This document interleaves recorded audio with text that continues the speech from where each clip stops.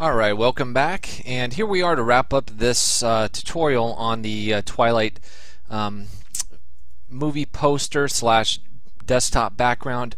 Here we go. Next thing that I want to show you is actually how to get his eyes to glow.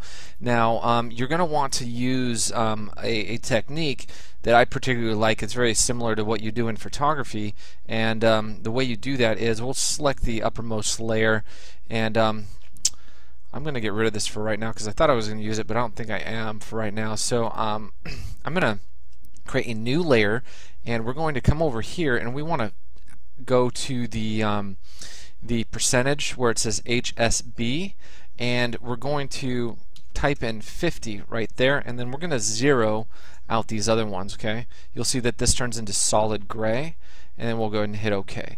So then we're going to fill that. We're going to hit Alt Delete, and that's going to fill that with a nice middle gray.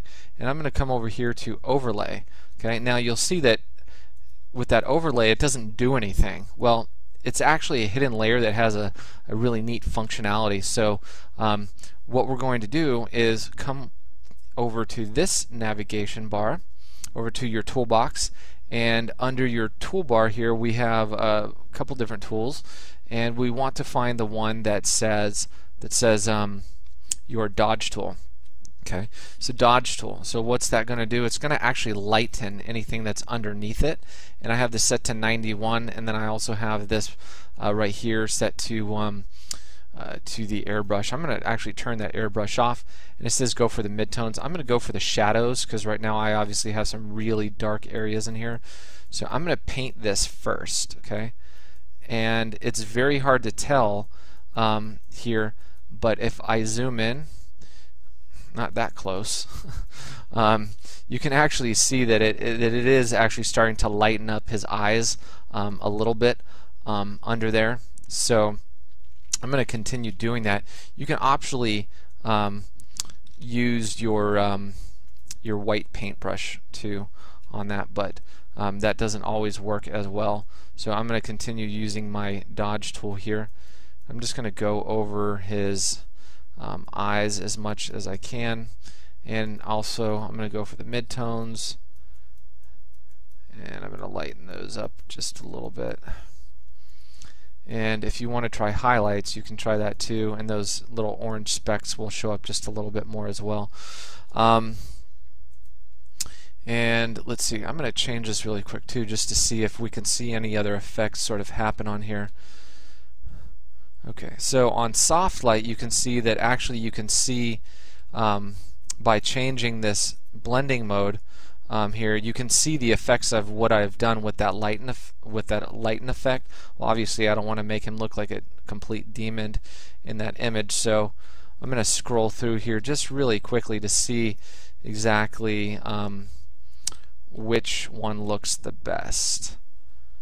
And I'm going to leave it on soft light because it gives me enough of the color out of his eyes.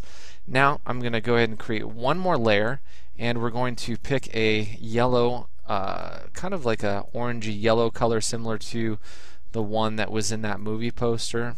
Sort of like a nice bright orange yellow color, maybe a little slight more yellow, just like that. And this is 418296 if you want to type that into your color finder there. And we'll zoom in just a little bit, and in this new layer I want to use my brackets to make this a little bit smaller like that, and obviously that's going to look really fake. So once again, you can use your different blending modes to kind of scroll through and find the one that might look the best.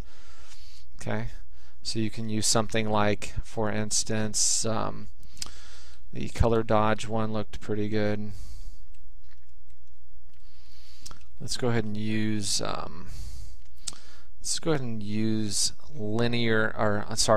color. That one seems to work pretty well. So once again, I'm going to sort of bring my brush size down just a little bit, and I'm going to paint that right into his eyes. And then I'm going to also just kind of mute that down just a little bit, use that lighter color you see there. I'm just going to sort of bring that down. Now if you put this above that layer, it's going to lighten it even further, so you may not want to do that. And once you've done that, you can also adjust that the eye color once you've placed it in under the under hue and saturation as well. You can come in here and do colorize, and then do saturation really high and change this color around.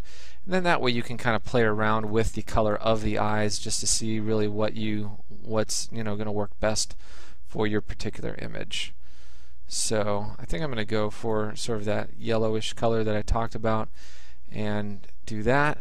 And then go ahead and zoom out. You can see his eyes sort of look like they're glowing now, and I can zoom out. And if that's a little bit too much, you can always sort of bring that down just a little bit if you think it looks a little bit too fake. Alright, so that's pretty much it for the characters. One last little thing that I would recommend doing if you want to really give it that extra sort of painted look is on the character layer.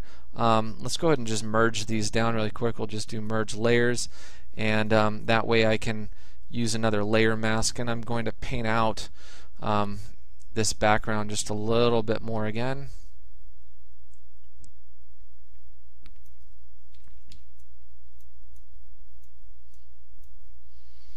Hide that out of the way for a moment. Get rid of that because I don't really think that really adds to the photograph.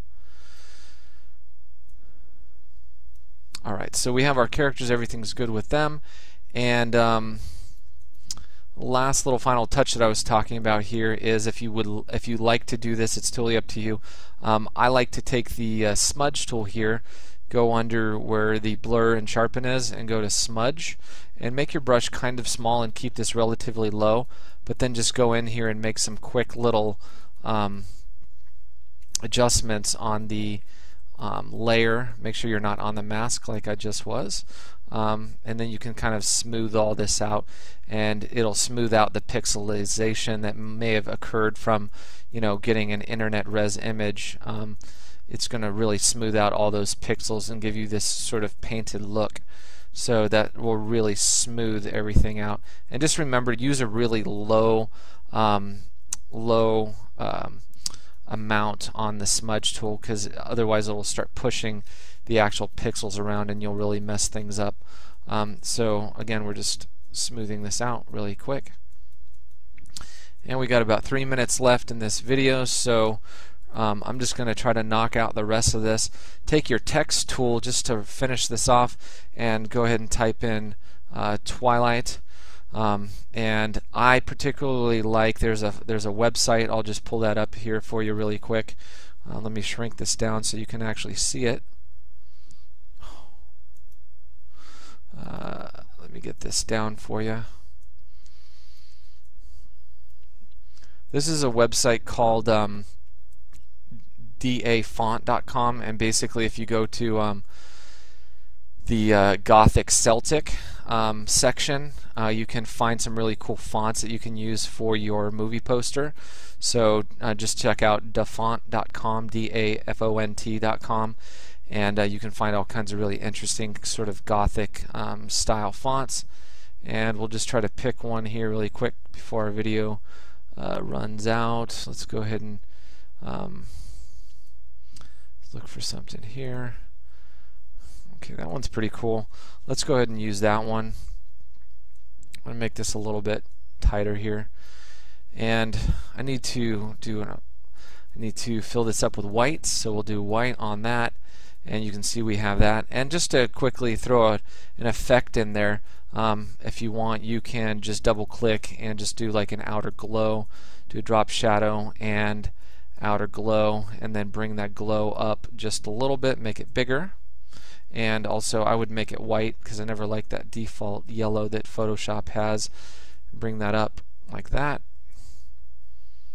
And then one last little thing that you can do, we just have a few seconds here, is duplicate the font, make a new layer, right click, actually I'm sorry, come up into the menu, merge the layers together, and then do filter, and then do blur, motion blur,